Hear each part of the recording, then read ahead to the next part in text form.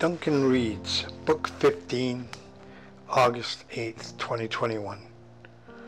The Rubaiyat of Omar Khayyam, rendered into English verse by Edward Fitzgerald and printed by Richard's Press on Clark Street, St. James, in 1941.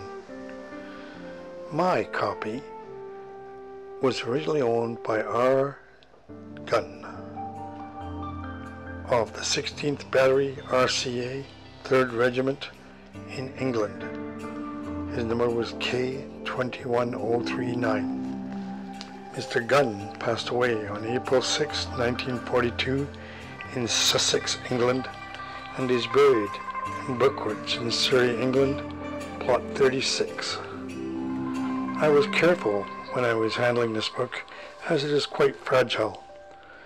Before I realized the importance of this copy, I had written in the margins, and from that I am eternally sorry. I opened the book to page 9 of my edition and read, "Come fill the cup, and in the fire of spring the winter garment of repentance fling. The bird of time has but a little way to flutter, and the bird is on the wing."